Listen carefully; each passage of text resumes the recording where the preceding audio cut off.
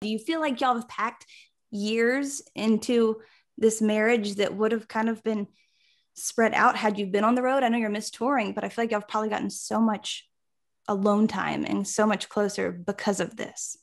Yeah, I think it was really good. I mean, we didn't date very long before we got married. And so we sort of got to just really, really, really get to know each other because it was just us two with no distraction at my farm outside of Nashville. And so I was really thankful for it because it made us really strong. And, I think it did that for a lot of couples, especially a lot of my friends don't really see their significant other because we're different directions all the time. But with everything that happened last year, I think everybody was forced to sort of reconnect with themselves and with the people that they really love and that are close to them.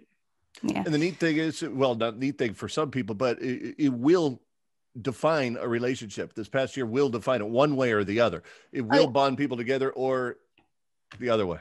And I kept saying there's gonna be a lot of engagements and babies or a lot of divorce either way. I'm glad you're on the other end of it. Now, when you travel with your significant other, that could also be a defining moment in a relationship because that much time, that close quarters, that everything that could really push relationships to its limits. But it sounded like it worked out just fine. It does.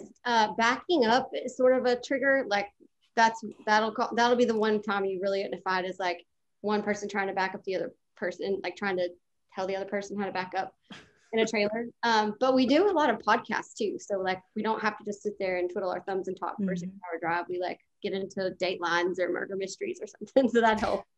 One more question about traveling with him. I know there's probably not a full laundry room in that Airstream. Do you ever just do your laundry on his abs?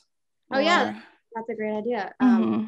Actually, that stopped on our way back from Georgia when we went to Asheville and Charleston in Georgia, and there was a laundry right across from where we parked at the KOA. So I had to do some Zoom meetings and he did the laundry. I was like, house husband on the road even. This is great.